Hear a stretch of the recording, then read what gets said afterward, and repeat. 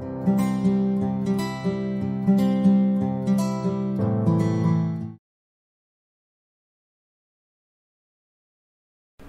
Friends, అందరికీ నమస్తే. Friends, ఈ వీడియోలో నేను కాస్మో ఫిలిమ్స్ యొక్క అనాలిసిస్ చేయబోతున్నాను. సో కంపెనీ యొక్క బిజినెస్ మోడల్ ఏంటి, ఫైనాన్షియల్స్ ఏ విధంగా ఉన్నాయి, వాల్యుయేషన్స్ ఏ విధంగా ఉన్నాయి, సో కంపెనీ యొక్క స్ట్రెంగ్స్ ఏంటి, ఆపర్చునిటీస్ ఏంటి, ఇలాగ అన్ని విషయాలు మనం డీటెయిల్డ్గా డిస్కస్ చేద్దాం. ఓకే, సో కాస్మో ఫిలిమ్స్ అనేది మనకి ఫిలిం మ్యానుఫ్యాక్చరింగ్ ఇండస్ట్రీలో ఉంది. సో ఫిలిమ్స్ మ్యానుఫ్యాక్చర్ చేస్తుంది. ఈ ఫిలిమ్స్ మనకి లామినేషన్లోను, ప్యాకేజింగ్లోను వాడుతూ ఉంటాము.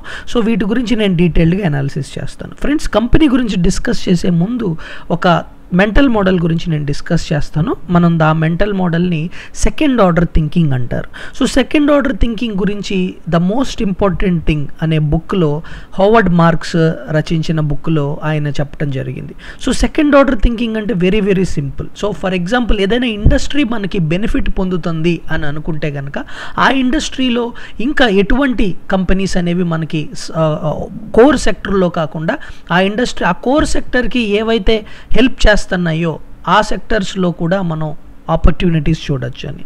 సింపుల్గా చెప్పాలి అంటే ఎలక్ట్రికల్ వెహికల్ స్పేస్ అనేది వెరీ గుడ్గా రానున్న టైంలో పర్ఫామ్ చేస్తుందని మీకు అనిపించింది అనుకోండి. సో ఎలక్ట్రికల్ వెహికల్స్లో మీరు OEM, original equipment manufacturers, Maruti Suzuki కానివ్వండి, హీరో కానివ్వండి, టీవీఎస్ కానివ్వండి, ఇవి ఫ్రంట్ లైన్లో ఉంటాయి. బట్ ఏవైతే బ్యాటరీ మేకింగ్ కంపెనీస్ ఉన్నాయో, ఆ బ్యాటరీకి మేకింగ్లో ఏవైతే కెమికల్ కంపెనీస్ మనకి హెల్ప్ అవుతాయో, లైక్ మనం గుజరాత్ ఫ్లోరో కెమికల్స్ని డిస్కస్ చేసాం, రైట్? సో ఈ విధంగా అది సెకండ్ ఆర్డర్ థింకింగ్ అవుతుంది. ఓకే, సో అదే విధంగా మనకి ఈ FMCG బిజినెస్ అనేది థ్రైవింగ్ బిజినెస్. సో ఈ FMCGలో మనకి ఆల్వేస్ మనకు తెలుసు కంటిన్యూస్ డిమాండ్ ఉంటుంది.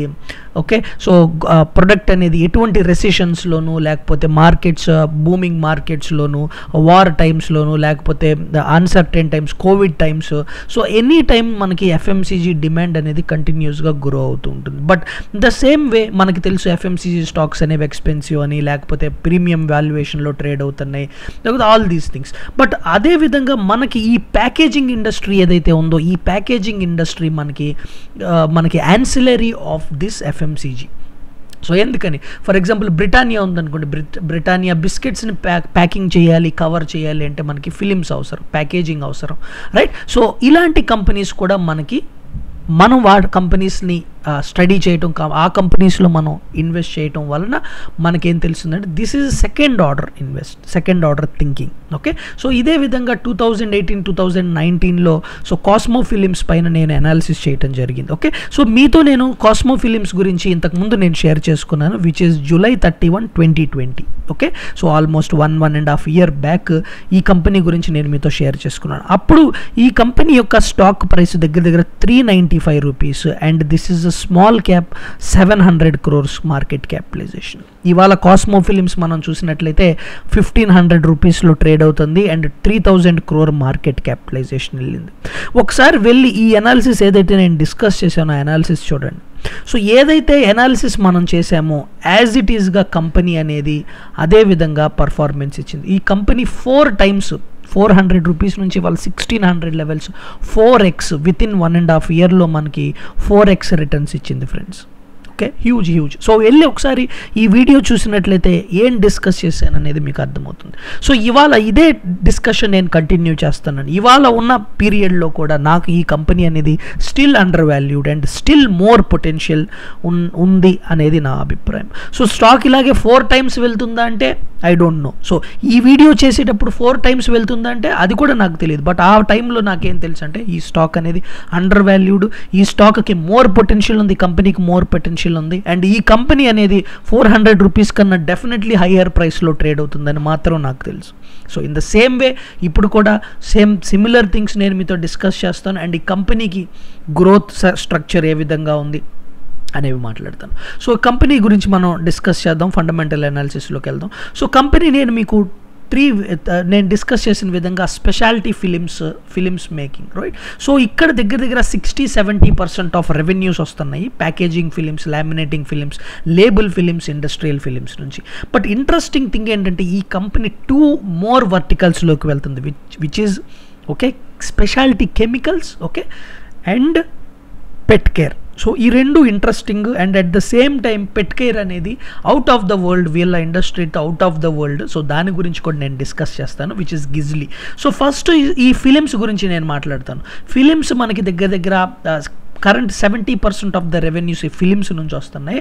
సో ఈ ఫిలిమ్స్లో మనకి 4 టైప్స్ ఆఫ్ ఫిలిమ్స్ ఉన్నాయి. ఒకటి packaging films. So packaging films అంటే ఏంటంటే barrier films, over wrap films, heat resistant film, ఇవన్నీ వీటి యొక్క. సో ఫర్ ఎగ్జాంపుల్ మీరు ఇక్కడ లేస్, కుర్కురే ఇవి చూడొచ్చు, రైట్. సో వీటికి యూజ్ చేసే ప్యాకేజింగ్ ఏదైతే ఉందో అది ప్యాకేజింగ్ ఫిలిమ్స్ ఉంటుంది. అండ్ లామినేషన్ ఫిలిమ్స్ వచ్చేసి మీకు thermal lamination, special lamination. So laminate చేస్తాం కదండి. సో ఫర్ ఎగ్జాంపుల్ మనకు తెలుసు లాట్ ఆఫ్ ప్రొడక్ట్స్ అనేవి ప్లాస్టిక్ ప్రొడక్ట్స్ కానివ్వండి, లేకపోతే ఫొటోస్ లాంటివి కానివ్వండి, సర్టిఫికేట్స్ లాంటివి కానివ్వండి. సో ఇలాంటి లాట్ ఆఫ్ థింగ్స్ మనకి లామినేషన్స్ అనేవి, ఇండస్ట్రియల్ లామినేషన్ అనేది చాలా మనకి వైడ్ వెరైటీ ఆఫ్ అప్లికేషన్స్లో ఈ లామినేషన్స్ యూస్ చేస్తాం. అంటే లేబుల్స్ ఈ బాటిల్స్కి పెప్సీ అని, మౌంటైన్ డ్యూ అని, కిన్లే అని, సో ఇవన్నీ కూడా మనకి labels, right. So industrial films వచ్చేసి ఇవి సింథటిక్ పేపర్, ఆ తర్వాత కేబుల్ ఓవర్ ర్యాప్. సో మనకి కొన్ని కేబుల్స్కి టుగెదర్ వాటిల్ని బాండ్ చేయాలంటే ఇలాంటి ఫిలిమ్స్ అనేవి అవసరం అవుతుంటాయి. ప్యాకేజింగ్లో మనం చూస్తాం లాట్ ఆఫ్ టైం ఫిలిమ్స్ ఉంటాయి, రైట్. సో మీరు ఏదైనా డిస్టెంట్ ల్యాండ్కి మీరు కొరియర్ చేయాలనుకుంటున్నా, సో వాటిల్లో కూడా మనం ఈ ఫిలిమ్స్ అనేది యూస్ చేస్తాం. సో దగ్గర 55% ఆఫ్ ద రెవెన్యూ మనకి ప్యాకేజింగ్ ఫిలిమ్స్ నుంచి వస్తుంది. 20% revenue lamination films, label films నుంచి క్లోజ్ టు 13% అండ్ ఇండస్ట్రియల్ నుంచి 13% రెవెన్యూ వస్తుంది. సో ఇంట్రెస్టింగ్ థింగ్ ఇక్కడ నేను మీతో డిస్కస్ చేసేది ఏంటంటే, సో ఈ కంపెనీ మనకు చూడండి స్పెషాలిటీ ఫిలిమ్స్ దగ్గర 80% రెవెన్యూ గైడ్ చేస్తున్నారు. సో ఇప్పుడు మనకి 62% రెవెన్యూస్ అనేవి మనకి ఇప్పుడు వస్తున్నాయి ఈ యొక్క స్పెషాలిటీ ఫిలిమ్స్ నుంచి. దీనిని 80%కి తీసుకువెళ్తున్నారు. ఓకే.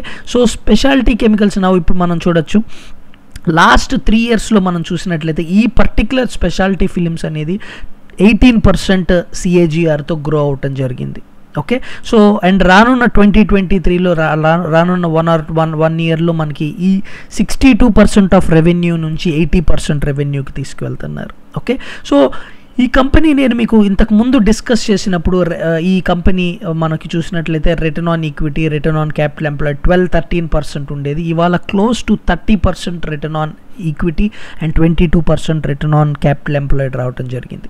నెక్స్ట్ వచ్చేసి స్పెషాలిటీ కెమికల్స్ యొక్క సెగ్మెంట్. సో ఈ స్పెషాలిటీ కెమికల్స్ కింద మాస్టర్ బ్యాచ్ అంటారు. సో ఈ మాస్టర్ బ్యాచ్ ఏం చేస్తుందంటే, మాస్టర్ బ్యాచ్ అనేది మనకి స్పెషల్ పిగ్మెంట్స్ అండ్ అలాగే ఈ పిగ్మెంట్స్ అండ్ డైస్ సెగ్మెంట్లో ఉంది.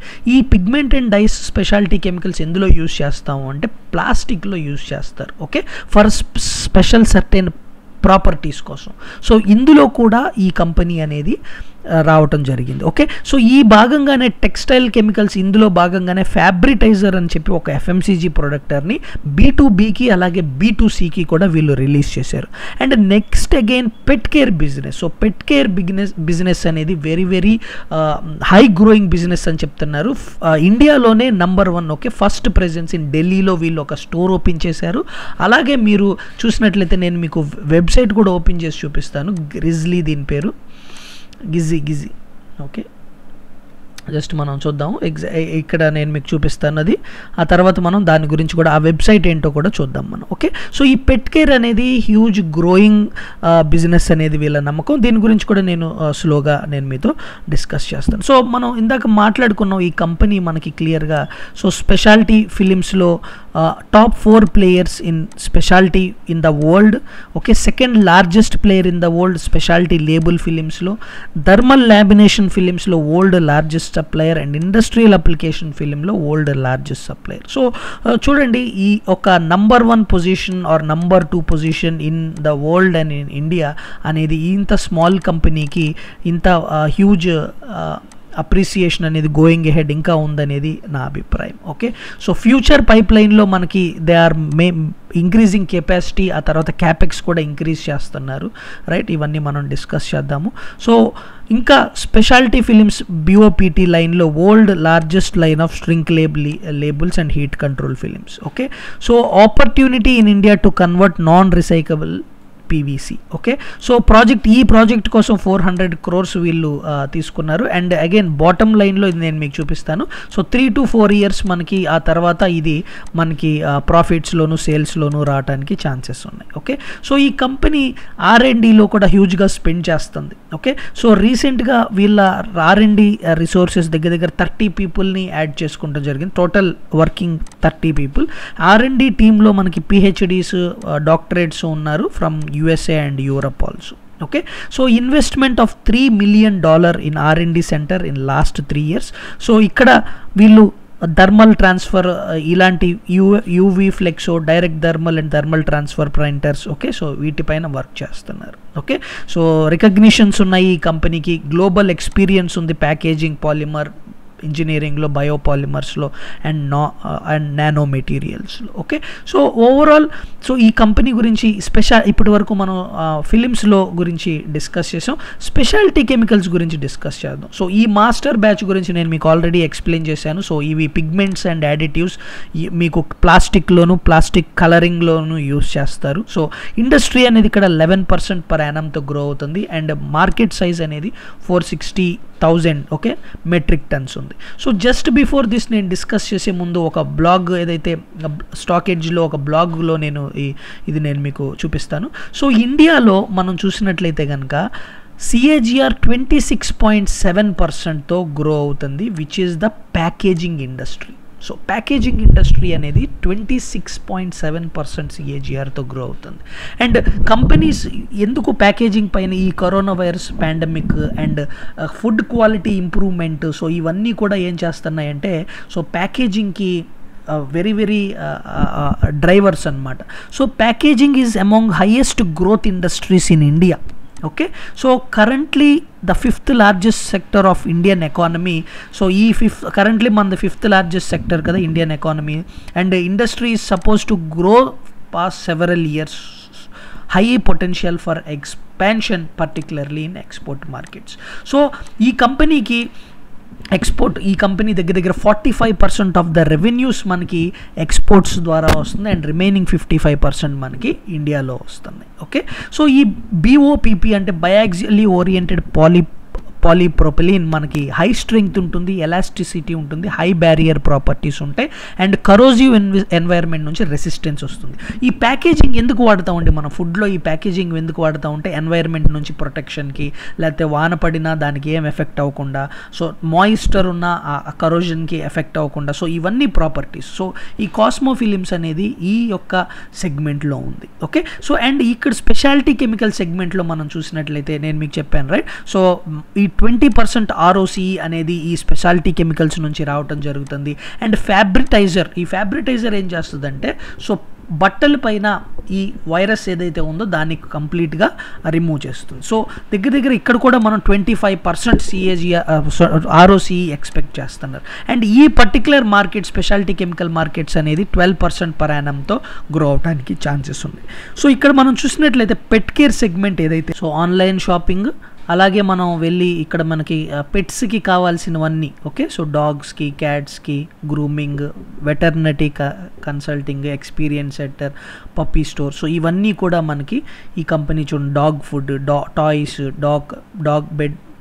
Dog beds, mats, dog clothing and సర్వీసెస్లోకి వచ్చేసి గ్రూమింగ్. ఓకే, సో వీటికి ట్రిమ్మింగ్ కానివ్వండి, ఆ తర్వాత వెటర్నరీ సర్వీసెస్ కానివ్వండి, సో ఇవన్నీ కూడా ఈ కంపెనీ అనేది ప్రొవైడ్ చేస్తుంది. ఓకే, సో ఈ సెగ్మెంట్ గురించి, ఈ యొక్క పెట్ కేర్ సెగ్మెంట్ గురించి నేను మాట్లాడతాను. బట్ లెట్ us see ఈ యొక్క పెట్ కేర్కి వచ్చే ముందు ఈ స్పెషాలిటీ కెమికల్స్ గురించి కూడా మనం చూద్దాం. సో ఇండస్ట్రీ 12% per annumతో గ్రో అవుతుంది. ఓకే, అండ్ గ్లోబల్ ఇండస్ట్రీ అనేది 5%తో గ్రో అవుతుంది. ఇండియన్ ఇండస్ట్రీ అనేది 8 to 10% గ్రో అవుతుంది. And cosmo plans to launch ఇదే దాంట్లో మనకి లాట్ ఆఫ్ నీష్ ప్లేయర్స్ని కూడా ఇది ఇంక్లూడ్ చేసుకోవడానికి, నీష్ ప్రొడక్ట్స్ని కూడా ఇంక్లూడ్ చేస్తుంది రానున్న టైమ్స్లో. అండ్ ఈ కంపెనీ రానున్న 3 yearsలో 25% ROCE ఈ సెగ్మెంట్ నుంచి రిలీజ్ చేయనుంది. సో పెట్ కేర్ గురించి మనం చూసినట్లయితే it is a huge business అండి. మీరు USAలో చూసినట్లయితే $128 billion పెట్ కేర్ సేల్స్. ఓకే, సో ఇది గ్లోబల్ పెట్ కేర్ యొక్క పొజిషన్. సో 3% CAGR ఉంది ఇక్కడ growing. And incremental growth of next 5 years. So pet care is one of the fastest growing category world wide. Pet penetration అనేది మనకి developed మార్కెట్స్లో US యూకేలో more than 68% ఉంది. Indian పెట్ care market మనం చూసినట్లయితే చూడండి, ఈ 2020 నుంచి 2025 మనకి 22% CAGRతో గ్రో అవడానికి ఛాన్సెస్ ఉన్నాయి. So India is the fastest growing pet market in the world and 500 million in 2020 cross అవడానికి ఛాన్సెస్ ఉన్నాయి, రైట్. సో అంటే 10,000 crore బిజినెస్. సో పెట్ పెనట్రేషన్ అనేది currently 10% in metros. Okay, so and పెట్ ఫుడ్కి, గ్రూమింగ్కి, ఫార్మసీస్కి, టాయ్స్కి, యాక్సెసరీస్కి వీటన్నిటికీ కూడా మనకి డిమాండ్ అనేది ఉంది. సో ఈ పెట్ కేర్ అనేది కంప్లీట్లీ డిఫరెంట్. సో పెట్ కేర్ గురించి, స్పెషాలిటీ కెమికల్స్ గురించి ఇంతకుముందు మనం ఎప్పుడైతే ప్రీవియస్గా వీడియో చేశానో అందులో నేను డిస్కస్ చేయలేదు. అప్పుడు ఇవి ఇంకా వీళ్ళు తీసుకురాలేదు ఇంకా ఈ segments. Okay, but pet care అనేది కంప్లీట్లీ డిఫరెంట్ సెగ్మెంట్. ఎందుకు అంటే ఈ పెట్ కేర్ అనేది కాస్మో ఫిలిమ్స్కి, ఈ కంపెనీ యొక్క business మోడల్కి complete different. So investor ప్రెజెంటేషన్లో, investor Q&Aలో so ఈ క్వశ్చన్ అడిగితే మేనేజ్మెంట్ ఏం చెప్పారంటే, ఎస్ ఇది completely different from the business, but ఒక పాయింట్ ఏంటంటే వీళ్ళు రేస్ చేస్తున్న పాయింట్ ఏంటంటే దీనికి హై గ్రోత్ పొటెన్షియల్ ఉంది. So that is the reason మేము ఈ సెగ్మెంట్లోకి వచ్చాము అని చెప్తున్నారు. సో లెటస్ సి, నేను ఇక్కడ హ్యూజ్ ఎక్స్పెక్టేషన్స్ అయితే నేను ఇక్కడ పెట్టుకోవట్లేదు, బట్ లెటస్ సి ఈ కంపెనీ అనేది ఏ విధంగా ఈ సెగ్మెంట్ని ఏ విధంగా మనకి చేస్తుందో చూడాలి. ఓకే, సో ఇక్కడ లో capex business model. Okay, so initial investment of 15 crores మాత్రం లో capex model. So that is the reason వీళ్ళు కూడా ఇందులోకి వెళ్ళినట్లు ఉన్నారు. ఓకే, సో ఇంక కొన్ని విషయాలు నేను మాట్లాడతాను. ROCE మనం ఇంతకుముందు డిస్కస్ చేసినప్పుడు 14%, నౌ 22%. ఇంతకుముందు ROE 16%, now 30% ROE. So and అలాగే మనం చూసినట్లయితే బుక్ వాల్యూ కూడా కంటిన్యూస్గా ఇంక్రీజ్ అవుతుంది. అండ్ డివిడెండ్ కూడా వెరీ గుడ్ డివిడెండ్ ఇస్తున్నారు. నేను మీకు చూపిస్తాను డివిడెండ్ ఎంత ఇస్తున్నారు అనేది. అండ్ డెట్ కూడా మనం చూసినట్లయితే 0.5 net debt to equity 0.5 times ఉంది. అండ్ ఓవరాల్ డెట్ అనేది మనకి 1 times ఉంది. ఓకే, ఈ డెట్ గురించి నేను ఇంతకు ముందు కూడా నేను మాట్లాడాను. సో ఓవరాల్గా 20% ROCE అనేది వీళ్ళు డెవలప్ చేయాలనుకుంటున్నారు. Speciality కెమికల్స్లో 25% ROCE, 20% revenue. Okay, so pet care the business build and demerge the business in ఫ్యూచర్లో ఎప్పటికో ఈ బిజినెస్ అనేది డీమర్జ్ అయ్యి షేర్ హోల్డర్ వాల్యూ అనేది ఇంక్రీజ్ అవుతుంది అంటున్నారు. So packaging films, specialised బోపెట్ line, అలాగే B2C సెగ్మెంట్స్, పెట్ కేర్, స్పెషాలిటీ కెమికల్స్ ఇవన్నీ కూడా గ్రోత్ డ్రైవర్స్ అని చెప్తున్నారు. ఓకే, సో కంపెనీ గురించి నేను ఆల్రెడీ ఇంతకుముందు మేనేజ్మెంట్ గురించి ఇవన్నీ నేను డిస్కస్ చేశాను కాబట్టి ఇప్పుడు డిస్కస్ చేయట్లేదు. సో వీళ్ళకి 4 plants ఉన్నాయి. సో ఔరంగాబాద్లో, వడోదరాలో, ఔరంగాబాద్లో, ఆసియాన్ కొరియాలో. ఓకే, సో వీటన్నిటి గురించి ఒకసారి చూడండి. కంపెనీ దగ్గర 43% ఎక్స్పోర్ట్ నుంచి 57% డొమెస్టిక్ నుంచి. సో మ్యానుఫ్యాక్చరింగ్ లొకేషన్స్ మనం కొరియాలోను, ఇండియాలోను చూడొచ్చు. అండ్ ఆ తర్వాత సేల్స్ అండ్ అదర్ ఆఫీసెస్ మనకి కెనడా, USA, జర్మనీ, సో వీటన్నిటిలో మనకుంది. అండ్ ఈ డాట్స్ ఏవైతే ఉన్నాయో ఈ ప్లేసెస్ అన్నిటికీ ఈ కంపెనీ అనేది క్యాటర్ చేస్తుంది. సో కీ కస్టమర్స్ మనకు తెలుసు. So there are so many key customers. Okay, so Britannia, Pepsi, Colgate, Unilever, all FMCG companies అన్నీ కూడా మనకి ఈ కంపెనీ యొక్క మ్యానుఫ్యాక్చరింగ్ ఉన్నాయి. And Ashok Jaipuria is managing director, AK Jain whole time director, HK Agarwal independent director. వీళ్ళ గురించి ఇంతకుముందు నేను మాట్లాడాను. ఓకే, సో డెఫినెట్లీ ఆ వీడియో చూడండి. సో ఒకసారి ఈ కంపెనీ గురించి కొన్ని ఫైనాన్షియల్స్ నేను మీకు కొన్ని విషయాలు నేను మీకు ఇన్వెస్టర్ ప్రెజెంటేషన్, ఇన్వెస్టర్ కాన్ఫరెన్స్ కాల్లో డిస్కస్ చేస్తాను. డెఫినెట్లీ చూడండి. Continuous అప్స్టిక్ performance by the company in EBITDA since last 10 quarters. So last 10 quartersలో కంటిన్యూస్గా ఎబిట్టా అనేది ఇంక్రీజ్ అయ్యింది, which is very very good. Okay, so ఈ కంపెనీ మనం చూసినట్లయితే స్పెషాలిటీ కెమికల్స్లో మార్జిన్స్ అనేవి increase అవ్వటము and raw material prices increase అయినా, margins అనేవి increase అయినాయి, రా మెటీరియల్ ప్రైసెస్ ఇంక్రీజ్ అయినా ఆ రా మెటీరియల్ ప్రైసెస్ అనేది కస్టమర్స్కి పాస్ ఆన్ చేశారు. ఓకే, సో అదొకటి. అండ్ పర్ఫార్మెన్స్, ఓవర్సీస్ సబ్సిడరీస్ పైన పర్ఫార్మెన్స్ అనేది ఇంప్రూవ్ అయింది.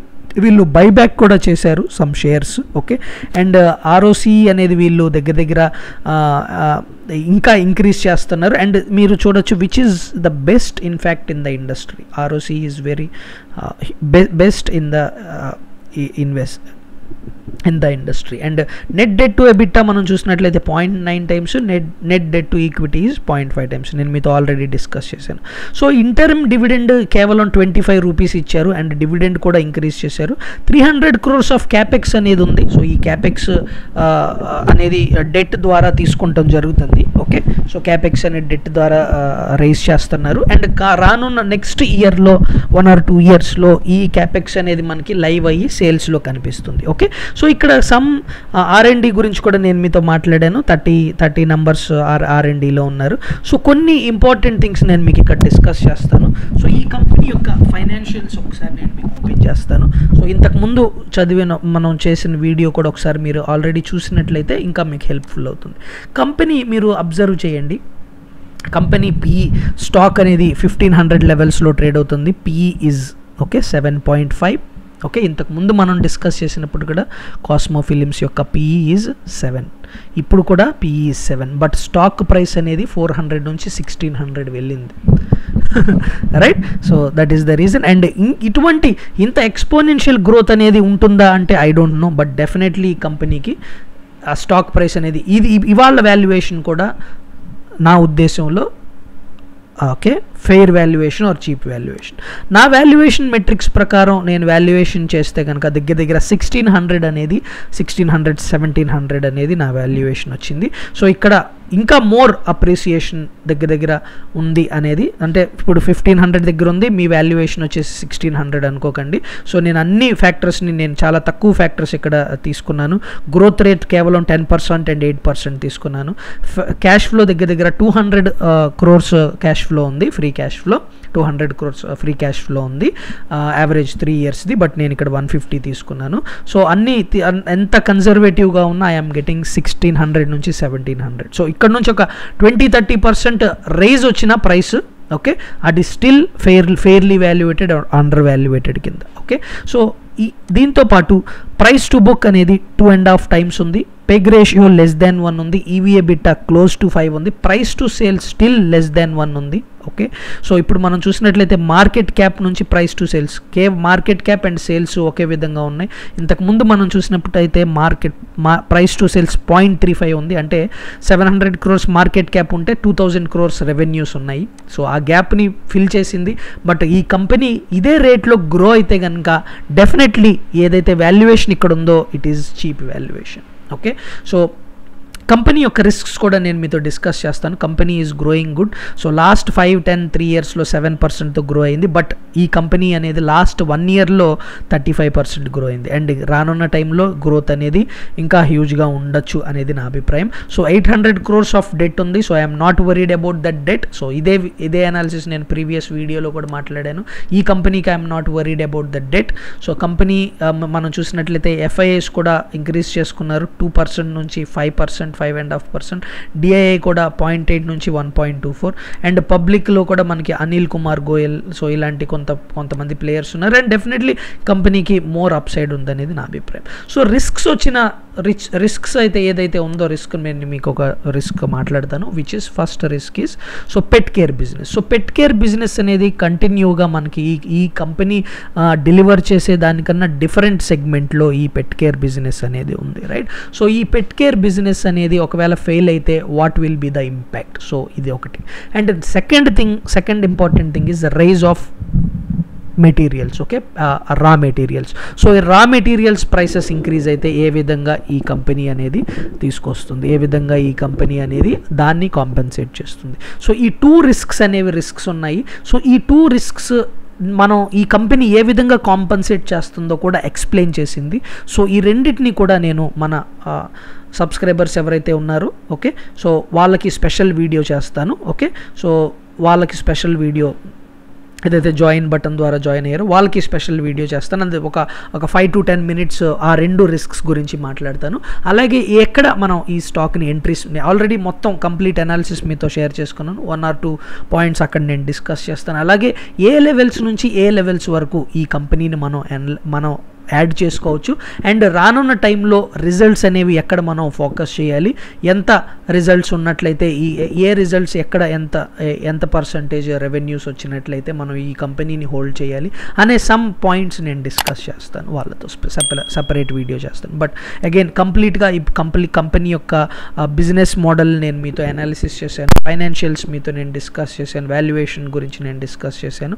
సో బిజినెస్ అనేది, ఈ ఫిలిమ్స్ అనేవి ever growing industry like FMCG business. So ఇందులో there are other companies also, UFlex, ఆ తర్వాత జిందాల్ పాలీ, సో పాలీప్లెక్స్, ఇలాంటి కంపెనీస్ కూడా ఉన్నాయి which are good also. But global లీడర్గా అండ్ FMCG సైడ్ ఏదైతే ప్యాకింగ్స్ అండ్ ఫిలిం ఉందో, so this is the leader in that segment. Okay, so ఇది friends. So ఇప్పటి వరకు మీకు ఈ అనాలిసిస్ నచ్చినట్లయితే తప్పకుండా ఈ అనాలిసిస్ పైన మీ కామెంట్ చేయండి.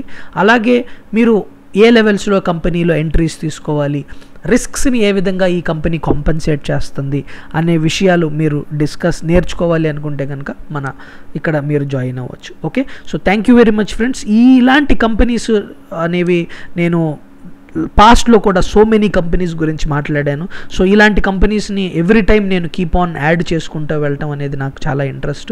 సో ఈ కంపెనీలో స్టిల్ నేను బయాస్డ్గా ఉండొచ్చు, so because still invested. So ఇలాంటి కంపెనీస్ మోర్ అనాలిసిస్ కోసం మన ఛానల్ని సబ్స్క్రైబ్ చేసుకోండి. సో మీ ఫ్రెండ్స్తో కూడా మన ఛానల్ గురించి షేర్ చేసుకోండి. అండ్ ఇంపార్టెంట్ థింగ్ ఈజ్ ఈ అనాలిసిస్ పైన మీ కామెంట్స్ అనేవి చెప్పండి. Thank you very much friends. ఈ వీడియో మీకు హెల్ప్ఫుల్ అవ్వాలని చేశాను. జై హింద్.